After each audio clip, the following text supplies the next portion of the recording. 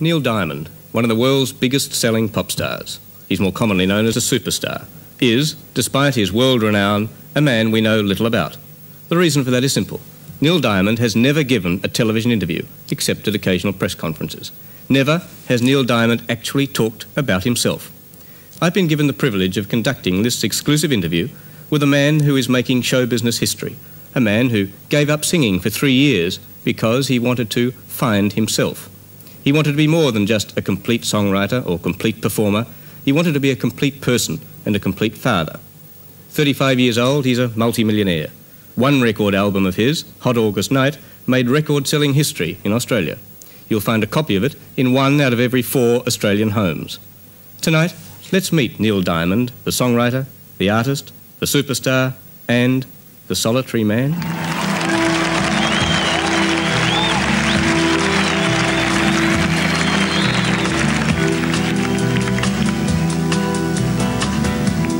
Melinda was mine till the time that I found her holding Jim, loving him.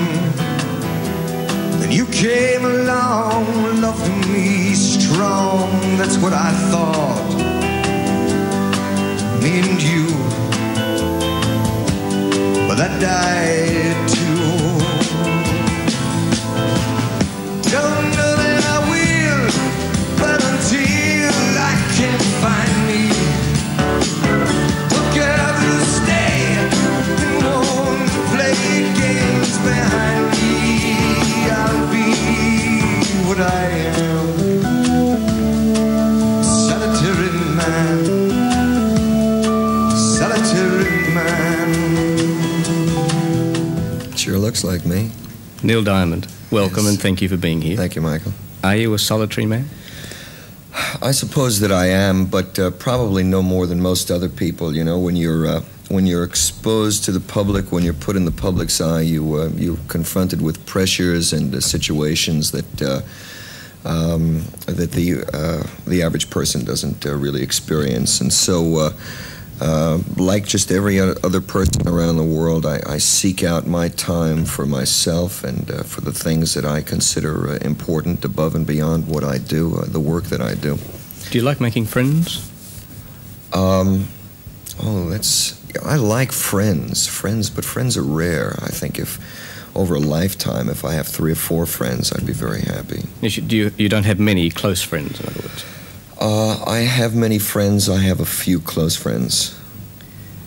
When you meet people, do you want to keep contact with them, or do you say hello, nice to meet you, and that's it?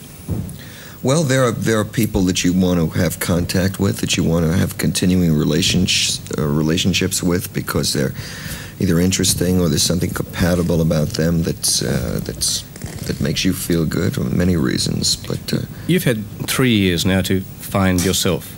What did you achieve during those 3 years? Well, I think the most important thing I achieved was the ability I developed an ability to remove myself from the arena. You know, before then I was always in the arena, whether I was on stage or not. I was always in the arena, psychologically, my mind was there. And being away for this period of time, having the chance to learn, to develop a taste for relaxation and to remove myself, and it was one of the high points of the last 3 years, the ability to relax and remove myself from the extraordinary situation that I got into in the first place, which is the public arena. Yeah, was it a hard decision for you to make, to say, right, I'm going to risk leaving everything for a couple of years and hope that I can be accepted back again? It wasn't very hard at all. I'd wanted to do it for about 2 years prior to the time that I had done it, and the year before I did my final tour, I had decided that this would be my last tour for a while. I felt that there were important things that I had to do, and it was a very easy decision to make, and I looked forward to it. Will you need to do this again periodically? Oh, yes. I think it's important. I think it's important not only for me, but for anybody who finds himself in a kind of work that puts you under extraordinary pressure. I think it's important to remove yourself, to find yourself again, to replenish all of those juices that make people go and make them function and make them productive. Yes, I want to take sabbaticals periodically. I think it's important. You've said that you need to be a complete person, and this is why you're doing this. Can you be a complete person while you're a superstar? Well, you know, superstar is an invention. That word is an invention, and it doesn't really relate to me. It may relate to the press or to the record companies. It doesn't relate to what I am as a person. You don't think that you're, because you've reached this and because other people are calling you that it has an effect on you? It doesn't have very much of an effect on me. I'm motivated, and I get my joys from the work that I do. Frankly, I can't deal with the enormity of this success and acceptance, and so I don't deal with it. I deal with my work, and whatever happens beyond that is the fates, you know. So when people react the way they do towards you and what you read about yourself and see about yourself, you try and disconnect that from the real you. That's right. I do that. I have to do that. Do you care about what the people think about you? Oh, yes, of course. Absolutely. But I care more about what they think of my work than what they think of me, or, well, I want them to like me. I mean, anybody who puts themselves in front of the public wants to be accepted and to be liked. But I would hope that at some point I would be able to be accepted just on the nature of my work and the quality of my work. Well, we talked to a few people at one of your shows and to get some reaction of what they really think of you. Okay. And I think we might just have a look and see what they say and let you hear it. What does Neil Diamond mean to you? Oh, terrific. Terrific! Great. This is the best show I've ever seen on earth. Do you think of him as a superstar or as a person himself? As a person more than anything, just a good songwriter. But as a person, what sort of person is he? Moody, very he's deep, yeah. A lot of meaning behind what he writes, and that brings out his personality. Oh, he's a singer, he's a good entertainer. That's all. Do you ever think about his personal identity, what sort of a person he is? Not particularly. I don't pry into people's private lives. When you listen to his music, do you think of him as a person or just as a superstar or what? Probably a superstar, I suppose. Do you ever stop to think about him as a person in his own right? No, not really. As a superstar, it's greatest. Do you ever stop to think about him as a person? Not really, no. What do you think of him as a man? Beautiful. Do you think of him as a man, though? Yes. Yes. What sort of a man is he, though? Beautiful man. Just an ordinary man, I suppose. No different than any other man. Just that he's got a good voice. It's more a personality, I think, than a man. What sort of a man is he? What makes him tick? I don't know. Just his music, I think. Do you care about him as a man? Not really. Just his music? Just his music, yeah. I don't think of him in those terms. And what sort of terms do you think of him in? Just his music. I enjoy his music. That's it. You don't care about him as a personality at all? No, I don't think that at all. Well, is that the sort of reaction you would have expected or hoped for? I'm not sure. It's very interesting because I've never really seen people who've reacted after a show or during a show. It's very rare that you have a chance to sit down with people, and it's embarrassing to ask someone what, you know, I can't do it. But that's interesting. Yes, I would differ with one of the girls who spoke and said, no, I don't really think of him as a person, just his music. And the reality is that if they're familiar with my music, then they're familiar with me, because the music is really a direct reflection of what I am as a person. And I like some of the reactions in the respect that some of those people seem to relate to or didn't want to relate to me as a superstar or a celebrity. I think it's very important to diffuse the myth, because in reality I am just a man like any other man. I happen to write music and songs, and I've been lucky enough to have a great deal of acceptance. But I'm not talking about anything in my music that any other human being on this earth has not felt or cannot feel. Are you moody? I used to be very moody. I've learned to deal with it. I've come out of myself a great deal in the last 3.5 years. I like myself better. and I'm not nearly as moody as I was. Why did you decide to give this interview when you haven't done so before? Well, I felt that it was very important after seeing the kind of press that was coming out when I got here, that the Australian audience get a chance to see beyond that celebrity kind of a thing, you know, the front page of newspapers all the time, and then realize that there actually was a human being behind that. I don't think it's productive to represent a person purely on the basis of superstar celebrity. It's not real. It's not. You're not seeing a person. And I felt that there was another side, and that it might be good if people got some insight into the other side of the Neil Diamond. And why don't you do it more frequently? Why haven't you done it before? Well, I don't do it for many reasons. First of all, because it's primarily not what I do. I'm a writer. I'm a performer. If you wanted to, if you permitted it, then I could do interviews from morning until night, every day of the year. It takes your energy. It's not the primary thing. It's, I'm fond of saying that my father told me when I was a boy. He said, "Neil, I want you to always remember this." He said, "Keep your eye on the donut and not on the hole." And the stage and the writing and the performing and the recordings—that's the donut. And I don't want to take the analogy any further. This is not the whole, but it's less important, and so I don't do it. You like to communicate with people, don't you? Yes, yes. In fact, even with an audience of 20, 30,000? Sure. Do you try and communicate with them almost individually?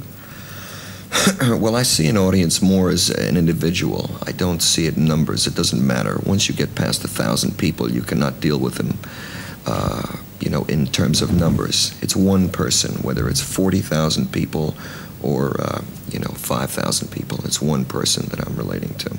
Well, I watched you communicate during a song sung blue, and I'd like you to watch yourself communicating as we can in this very short piece of film. Funny thing, but you can't sing it with a cry in your voice. It stopped to feeling good, you simply got no choice. Song, everybody knows. We have a wonderful opportunity here tonight, and that is to create the largest choir known in the history of man. The first Sydney all-mixed choir, 38,000 voices strong. Dare you sing with me? Will you sing it with me? All right. Do you enjoy performing that? That song? Yeah. Well, you see, that song gives me an opportunity to put myself in a very scary position, because it's one of the exciting things about doing a concert is the unpredictability of any given moment. And that to me is the great fear and the great excitement. It's the charge that I get out of performing. The audience gets the music, and I get the spaces in between the music, which are unpredictable, and I like to let things happen. So this song in particular gives me the opportunity to not only relate to that particular audience, but also to let things happen that would not happen anywhere else, but at that moment, in that audience. And for that reason, for the fear of it, it's the man who climbs Mount Everest and looks down, but it's also enormously exhilarating and exciting, especially when something exciting happens.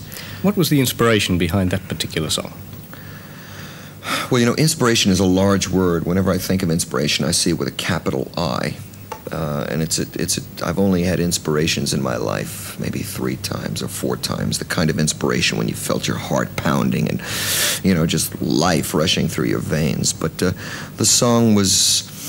I remember listening to a Mozart piano piece on a recording, and I was very, very attracted by a part of the melody. And it stuck in my mind, and I found myself writing a song the next day where the first 2 melodic phrases were very similar. And I took it my own direction and took it my own way after that. But I suppose that Mozart piece, Piano Concerto 21, was the starting spark for that song. Where and when do you write best? Well, writing best happens when it needs to happen. Writing comes at the least predictable moments. I've written some of my best songs in the back of cars, in buses, in hotel rooms. It's really quite unpredictable. If you are told to write something, can you? Yes. Is that difficult? When it doesn't want to come, it's very difficult. I can write something when I have to write something, but it's not always that very special thing. I much prefer to write when it comes and to leave myself open and to leave my schedule open so that when I feel like writing, everything else ceases, because writing is first for me. All my appointments are canceled. I lock the doors because, and it's a good feeling too. It's a very up feeling. So when I feel like writing, everything else stops. I write. You work hard to perform. Do you have to keep fit for that? You do have to keep fit for performing, but I find the best way to get fit is to actually go out and perform. And it's very difficult the first few times that you do it. I remember we did some concerts in Sacramento in California when we first started in preparation for this tour. And when I got off the stage the first day, and I hadn't been on stage for 3.5 years, my body hurt. I felt that I had been in a prize fight for 10 rounds against Cassius Clay. It was my kidneys, my stomach muscles, everything hurt. I had used muscles that I haven't used in years. But now I'm accustomed to it, and I feel as though I'm getting stronger each time I do it. Do you do much else? Do you play sport? Not really. I'm not very much of a sportsman. I prefer to sit and read or think or write. I was lucky in Sydney because the hotel sent up a ping pong table in my room, and just anyone who happened to pass through, we played, which is fantastic exercise, Neil, are you nervous before a show? I'm a little nervous. I have butterflies and doubts and all of those things, yes. Have those doubts ever come true? Have you had problems? There are the potential when you're performing for an audience, and of course the show is so complicated and intricate. The lighting and the sounds and the music and everything has to work smoothly for it to work smoothly. So there are many places for things to go wrong. And so I just expect things to go wrong, and it doesn't bother me when they do. You haven't always had it easy, have you? No, I don't think I have it easy now. You don't think you have it easy now? No. At the times that you don't have it easy, are you concerned about the future? Do you worry about what's when you gonna say happen? easy, do you mean a show is not going well or my writing is not coming? Is that what you mean? I meant you and upbringing and wealth and the things that go with going through hard times, not just one particular show. Are you talking about financially? Yeah, use that as an example. Well, the most difficult times that I have are when my work isn't coming, when I'm not writing, when I'm not being productive, when I don't feel as though I'm functioning as a person, because when I'm not writing, I have nothing to do. And those are the most difficult times. I find that the money and the financial thing is fine, but at best what it can give you is it can buy you privacy to a degree, which most people get for nothing, but it can do that. It can buy you material things. I've never really developed a taste for material things, so no, the most productive and fulfilling times are when I'm working and am working well. I believe you were quick to throw a punch in your youth. No, actually, I was very much quicker to duck from a punch. We lived in a number of sections of Brooklyn that were poor sections, and when you have poor kids running around, not very much to do, they tend to get into all kinds of trouble. I really wasn't part of that thing. I had just passed through a number of neighborhoods where the prevailing sentiment was that, the gang thing, and it was,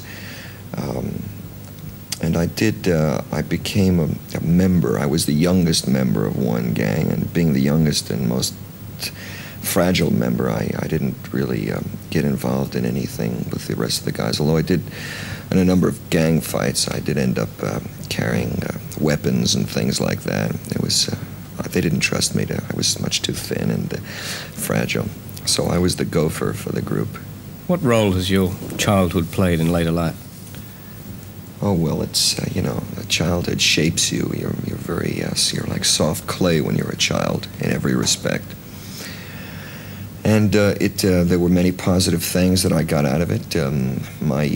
I started working when I was 9 years old with my father. I worked every day after school, and I worked every weekend in the farmers markets around New York. I developed a very close relationship with my father because of it, and I also developed a love for work. You know, I understood it very early in my life, and I came to derive a satisfaction from it. At what stage did you realize that this was going to be your work? This work? Well, I suppose it was back of my mind for quite a while. I remember when I was 10 or 11 years old, we had just moved back from Cheyenne, Wyoming. We moved out there, and we lived out west for 3 or 4 years. And I was exposed to cowboys and guitars and singing cowboys, which were my first heroes. You know, the cowboy who would sit on his beautiful white stallion and with his guitar and win the girl because of his beautiful song. And so I became afflicted with that thing while I was in Wyoming. And we came back to New York, and I remember even as a child, they had these advertisements in the back of comic books, and I would read them. If you sold this many Christmas cards, you would win a pair of skates or a guitar. And the thing I always wanted was the guitar. You like writing poetry, don't you? I did write poetry, if you could call it poetry, when I was a teenager, but I found it that writing songs, which was, I found it to be much more satisfying, because the music adds a dimension that purely words cannot even begin to touch. You know, music goes directly to the soul. Do you try and get a message across with your music, with the songs? Well, you are talking about something with every song that you write, whether it's an emotional state or a relationship or some fantasy. And of course the message is whatever that song is about. Yeah, do you try, though, and get a message across, or do you think really in terms of a bestseller?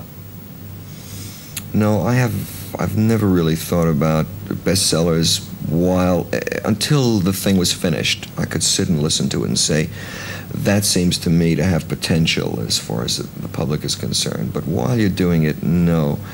I tried that for a long time. When I first started writing songs, I came into New York City and I started to knock on doors and try and get what I was writing at that time heard. They didn't like it, obviously. I was a new writer, and there were always suggestions. You know, we don't like this, we don't like that, change this. And I tried for a number of years, 7 or 8 years actually, to write what other people thought was what I should be writing. And I was very, very unsuccessful at it. It wasn't satisfying to me, and you know, those songs fade from memory very quickly. It might be fair to say that you put your message forward in a fairly unusual sort of manner, because sometimes the words are quite unusual. For example, I am, I said, which is one I thought we might just have a listen to a couple of those words now while you're performing them. I'd like you to talk about it afterwards.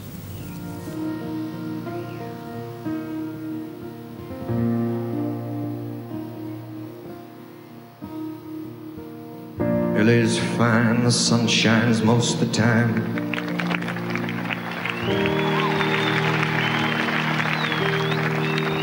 And the feeling is laid back.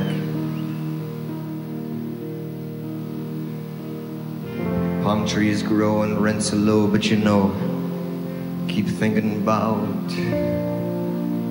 making my way back.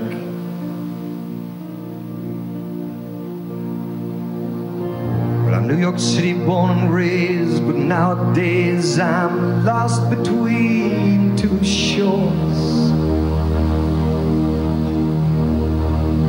LA's fine, but it ain't home. New York's home, but it ain't mine no more.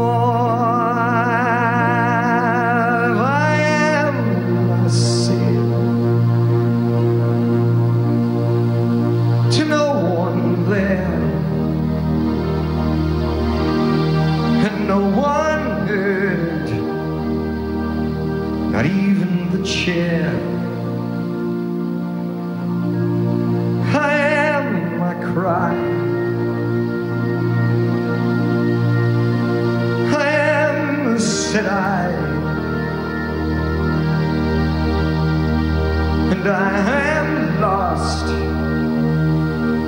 and I can even say why, leaving me lonely still.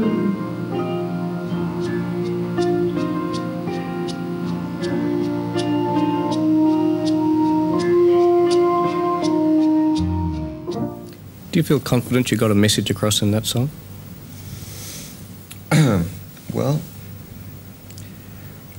see, I'm not really aiming so much to get a message across as I am to express some particular emotion or feeling.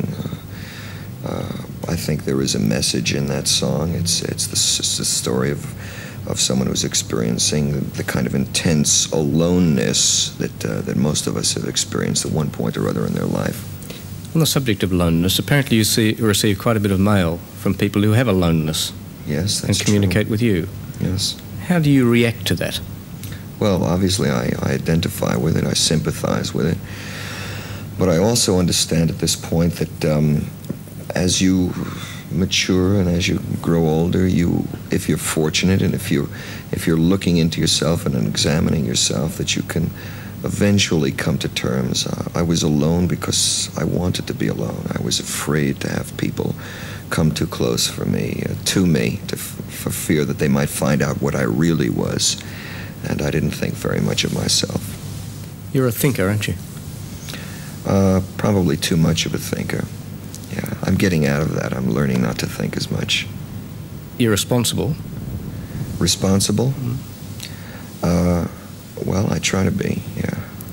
Because combining the two, you have, I suppose you've considered this too, quite enormous power. You can reach a lot of people and get your message across to them. Well, I have the...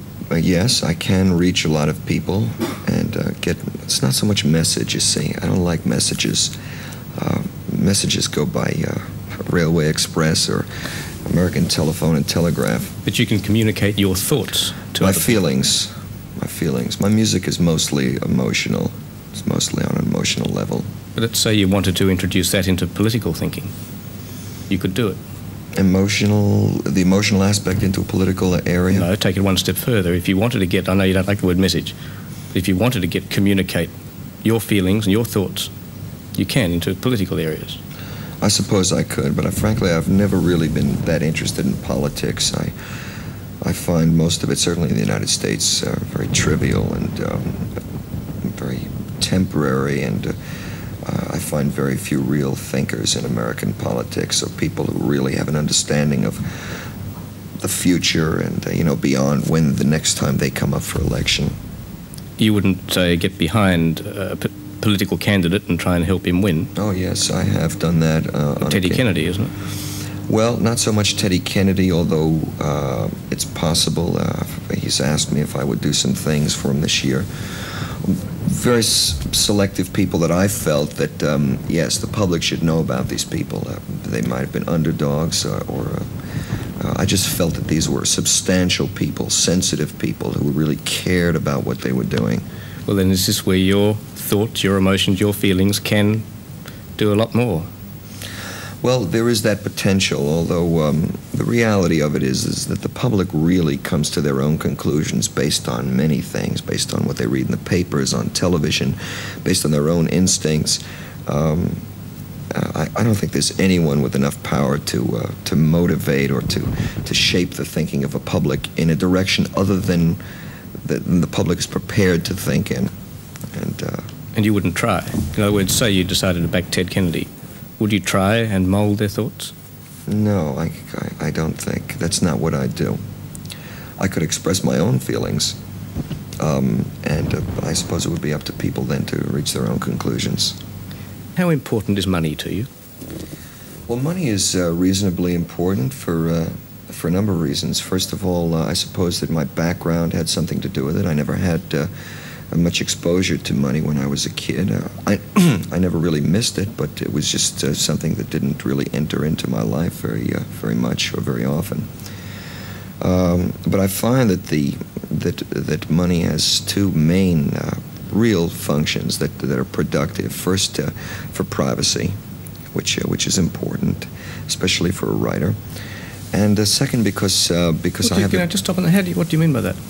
Well, you must buy your privacy when you're a public person. You must live in areas that are exclusive, simply because you want to go about your everyday life like everyone else. And if you're too much in front of the public, then you can't do that.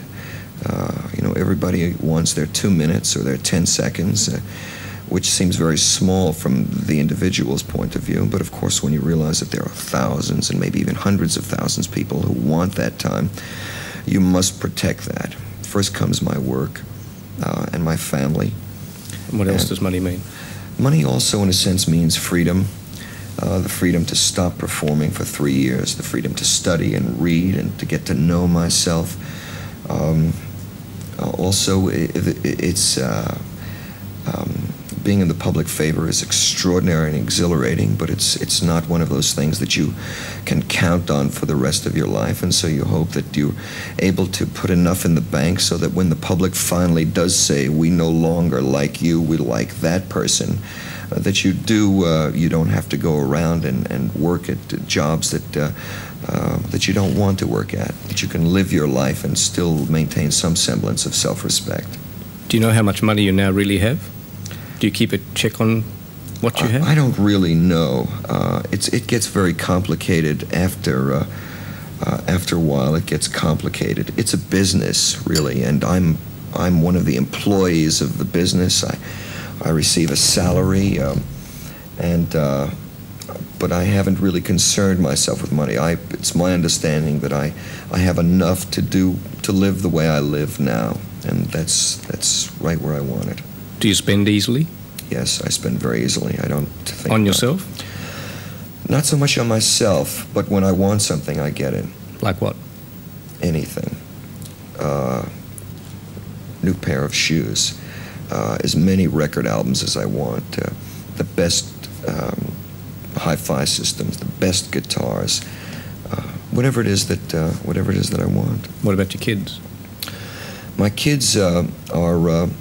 No, I have to have that under much more control. You see, I'm much more experienced at having no money than at having money, and so I'm just really learning to deal with it. As far as my children are concerned, I try to give them what they need, irrespective of money. And of course, children with their limitless vision want everything that they see, and of course, you can't do that. But you think you should virtually give them what they want? Whatever they need, not what they want, because they want everything. What I think they need, what I think is important to their life. Have you talked to your kids while you've been away? Yes, I spoke to my son just about an hour before the show. What sort of conversation do you have with him? We had a good conversation. He's anxious for me to come home, and I spoke to him for a little while, and I told him about a gift that I got him, and can you tell us what that was? Yes, I got him a little pencil box with a secret compartment in it to keep his pencils, and then I spoke to his mother for a little while, and I wanted to talk to him again, but he was very emotional about it, and he was very tearful and crying, and he wouldn't go back on the phone. So I told my wife that I'd call back tomorrow and try and talk to him again. Why can't your wife travel with you? She can, and she does occasionally. It's very difficult, and while I'm touring, it's work. It's work. It's very difficult work, and it's very intense, and I find it difficult to be a husband and a worker at the same time. I think the two have to be separate, so that when I come home, I can be a father and a husband again without any distractions.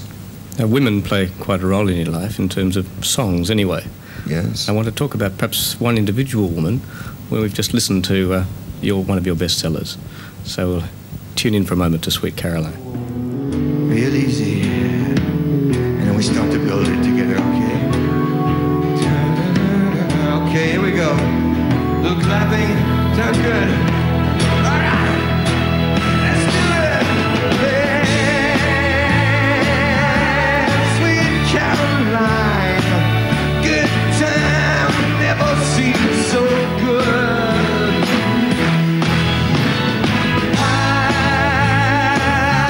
I've been inclined to believe there never was.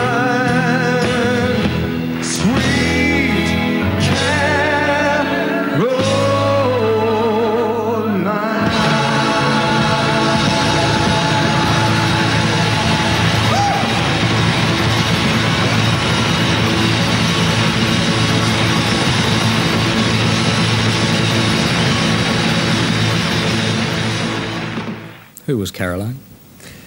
Well, Caroline is probably, I guess, every woman that I've ever met, you know. I don't know if there was a Caroline. It's a story about a relationship between a man and a woman, and you can use any name that you care to use. It so happened that Caroline worked beautifully in the song. So no particular reason, there was no Caroline that you thought of at the time? No. Although subconsciously, you know, it's very difficult for me to analyze the songs. You know, they come, I try to let them come as freely as possible without intellectualizing on them. I did not ask myself when I wrote that song, who is Caroline? It was the name that came to mind, and so that was good enough reason.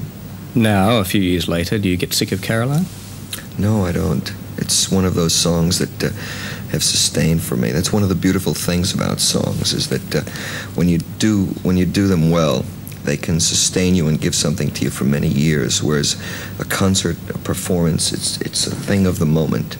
It lasts for a period of time, and it's exhilarating like no other experience that I experience in my life. But when it's over, it's over. A piece of music, a song, yes, 10 years later, 100 years later, still. Neil Diamond might have some vices. Yes, of course. I have more vices than we have time to talk about here. I'll name a couple. Well, I'm addicted to cigarette smoking. I tend to overwork. Those two are, really fit for extended discussion. Does cigarette smoking cause damage to you, though, particularly in your blood? Yes, it does. I've been warned by my doctors that my singing career will be shortened considerably by it. I've tried just about everything: hypnotism, self-discipline, stopping work, trying other brands of cigarettes, but I'm addicted to them without any question. Show business personalities and drugs are often connected. Yes, that's right. In your life? They were for a while, to a very limited degree. I don't like to take any kind of drugs into my body. I prefer not to take even aspirin. I don't drink. I've hardly had any alcohol in my life. So there hasn't been very much of a problem in that regard. I don't like taking manufactured things because I don't really know what they do, and frankly, I don't think anyone else, even the manufacturers, know really what they do. So the drug thing hasn't been very much of a problem. I think cigarettes are even more of a problem. Do you have any major dislikes? Oh, of course, yes. I like, my dislikes. I dislike insensitive people. I dislike rude people. Go on. Yes, I could go on forever. Are you a patient person? When my energy is there, I can be very patient. But when my energy goes, and I've been able to predict it fairly well, I have no patience at all. I become a whole different personality. I believe one of your likes is flowers. Yes. And from a special fan. Thank you. Who's that from? Someone who specially sent it in for you. This is, really a perfect creation. I look at a rose and I say, God, if I could ever create a song that were that beautiful, I would never have to have any doubts in my whole life. But this is a perfect creation. Is that why you have a beautiful bouquet or huge setup of flowers on your stage?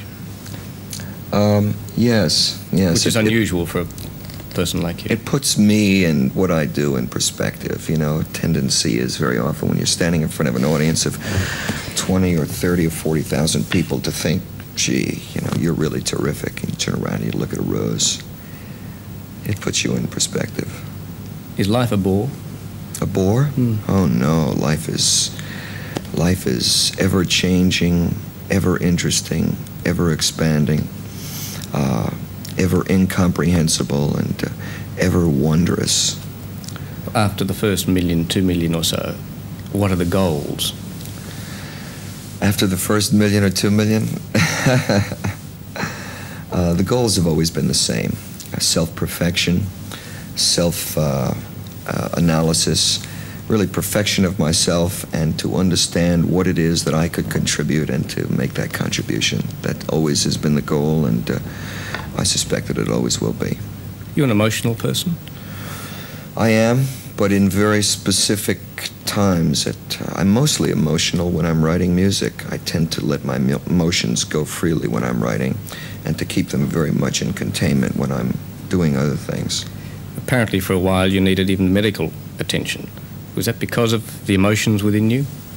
Medical attention? In what respect? In terms of needed help, that you, I believe, needed some help at one stage as to which direction. Yeah. Yes, I spent the last 3 years with an analyst who really helped me change my life, because it was an opportunity really for me to begin to speak. I never really did talk very much. I always saved the speaking for when I was writing the music. What I had to say came out of the music. And merely sitting and talking with a man 3, 4, 5 days a week for years gave me the experience and the ability to verbalize and to talk, and not the fear of it either. How did you have the right confidence in that particular person? I mean, do you model yourself on anyone in particular? I suppose that there are a number of people that I aspire to model myself after. Anyone that we would know, or someone that you've met privately? People that I've met privately. I mean, I meet people all the time, and there are things about people, whether it's a driver in this city, or a man that I met in a pub in that city, or the man who does the construction work on my home in Los Angeles, who's 85 years old and has accrued the wisdom that I have not nearly come to know. I learn and I model myself after people that I respect and that I like. You're basically happy or sad? Now I'm basically happy because I'm content and fulfilled in my work. I wasn't always happy. There was always that conflict between what you were and what you wanted to be and what you aspired to and what other people thought you should be, and but I've come to terms with that to a large degree, and I know pretty well what I want out of my life, and so I'm pretty happy now. Clothes are important to you? Clothes? I would hardly go anywhere without them. On stage, your selection of clothes? Yes, absolutely. Why? Absolutely. Well, you want to feel very special when you go out on a stage before an audience. It's the same way when you go out for dinner with friends. You want to feel good. You want to, and especially on a stage when you have so many people. Color? Color, kind of clothing that you wear. It has to reflect your mood that evening. I never decide on what I'm going to wear until just before the show. Yes, it is very important, and has reflected my emotional state also. When I first started to perform, I wore pure black boots, black pants, black shirt, black guitar. In a sense, it was a way of hiding behind that solid black front of mystery, And as I progressed and grew older and began to learn things, it was interesting because the colors kind of changed. I got into lighter colors, and now I find it difficult to wear purely dark colors. Neil Diamond, are you a religious person? No. Doesn't mean anything to you? Oh, it means a great deal to me, but I'm not religious. I tend to be a very spiritual person, but religion, organized religion, is created by people who are fallible and... Do you believe in God? Yes. Yes. Your children? Do I have children? No, do your children? Is that what you're teaching them? Well, I think that they'll have to reach their own conclusions. It's much too important a subject for me to inflict on them. I think they'll reach their own conclusions about life as they grow older. They're too young now. Do you fear what's around the corner for you? I did fear it. I'm not afraid of it now. I'm willing to accept whatever it is. I don't expect to. It's funny, I've had this vision for most of my life that I would not live a very long life, and so I understand that. I'm willing to accept that and do what I can within that period. And that was my main fear, death. Will you know when your time has come in show business? Oh, I think I'll know it long before anyone else does. Will you try and hang on, or will you get the message? I'll get the message. And depart, or will you try and... You'll actually get the message and go, or will you try and go on with it? Well, you know, there are many other things that can satisfy people. One of my dreams that I've had for many years was to be able to subsidize and to open up a camp for children. When I was a child, I was fortunate enough to be accepted into a camp. It was a charity camp, but I went and it exposed me to all kinds of new things. It's one of the things I want to do now with my success. I've been saving money for my concerts now for the last 5 years. I have a substantial sum put away, and next year my goal is to start buying a piece of land and to build my camp. Have you ever thought of being a factory worker or a bus driver? Seriously, of actually doing it? No. No, I worked with my father when I was young in a shop, and I learned very quickly the limitations of that. I spent most of my youth looking out of the shop window at the rest of the world and wondering what was happening. I don't want to do that anymore. Neil Diamond, is that the real name? That's the real name, yeah. No change? No change. Well, I think our time has come. I'd like to ask you now how you felt during the last hour in this sort of interview. I thought it was relatively painless, but then again, I expected it to be. I heard that you were quite bright and that you did have a brain to go along with the personality and the looks.